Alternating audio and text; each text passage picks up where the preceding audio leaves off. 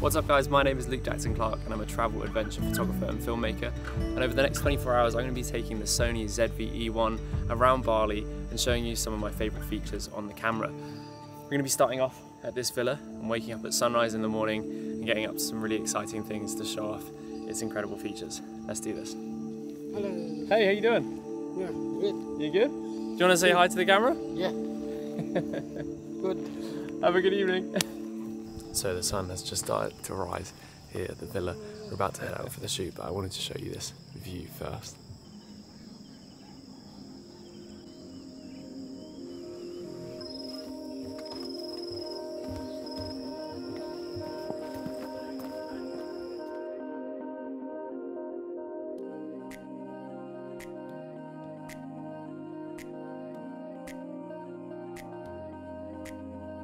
So this is the new camera. As you can see, it's super small. The camera is aimed at creatives who are looking for super high quality video, but at a super small form factor. Despite its size, the camera has everything you need. We have an internal 3-capsule directional mic, a hot shoe, a mic jack and a USB-C port, an SD card slot, HDMI port and a headphone jack.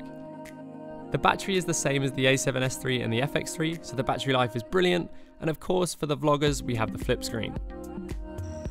One of the best parts about this camera is it has the exact same sensor size as the A7S III and the FX3, which gives you cinema level quality at this tiny form factor.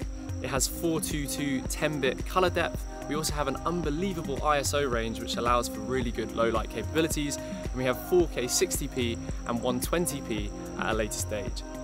It's a pretty powerful little beast.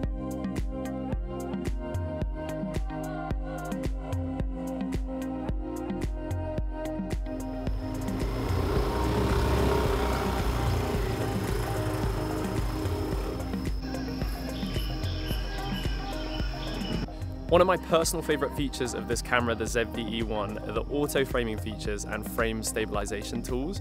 Now we've come to this awesome tree with incredible light rays this morning, and we're going to be shooting and showing you the differences between the frame stabilization tools and how handy they are for someone like myself who's a full-time travel vlogger and photographer and often on the road on my own. Let me show you. Okay, so I've got my buddy Mike here and I'm going to show you the differences between the different stabilization modes. We've got the normal stabilization, we've got active stabilization, and then there's a third one with the ZV-E1, which is dynamic active stabilization, which is unbelievable. Let me show you the difference.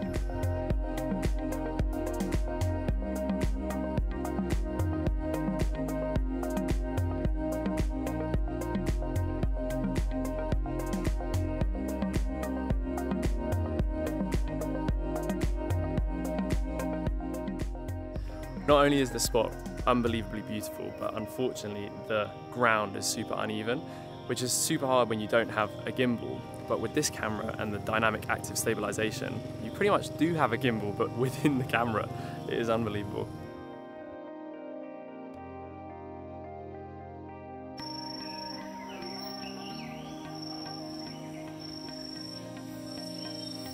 Okay, so for the auto framing mode, I've come to this amazing road with these like ceremonial decorations on the side. I'm going to put the tripod up here in the middle of the road and just pretend like I'm alone, like I would be on a travel shoot, and wait for this bike to get past. And I'm going to turn on the auto framing mode and just allow it to film me, and it will change the frame as I move around the camera. Let's check it out.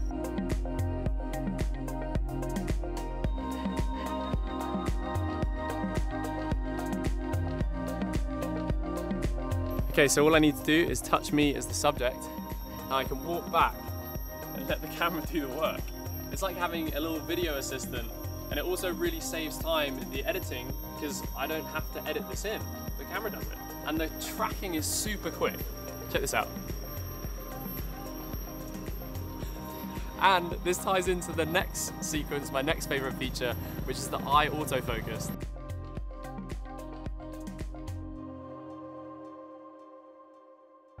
One of the most impressive features on this camera is the AI autofocus capabilities. So I've come to this market here in Bali to take some video of locals and some animals to show you how incredible the AI is.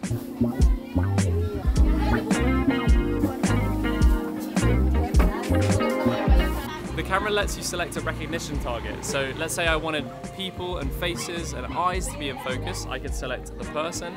If I wanted dogs or cats, I can select dogs and cats. I can select planes, cars, trains, and I think butterflies. It is unbelievable technology. Often the biggest problem with autofocus is it following distractions in the frame that you don't want it to focus on.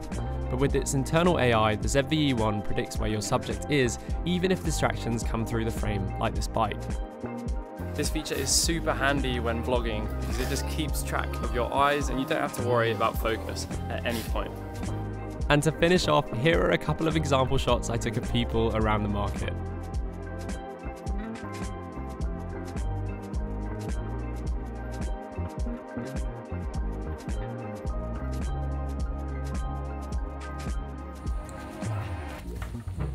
Okay, that's a wrap on the video, guys. Thank you so much for watching. As you can see, we're back at the villa. The sun is setting and it's been an incredible day. This camera has been out of this world, way surpassed my expectations. It's going to become my official travel camera from now on. As I said before, thank you for watching and see you in the next one.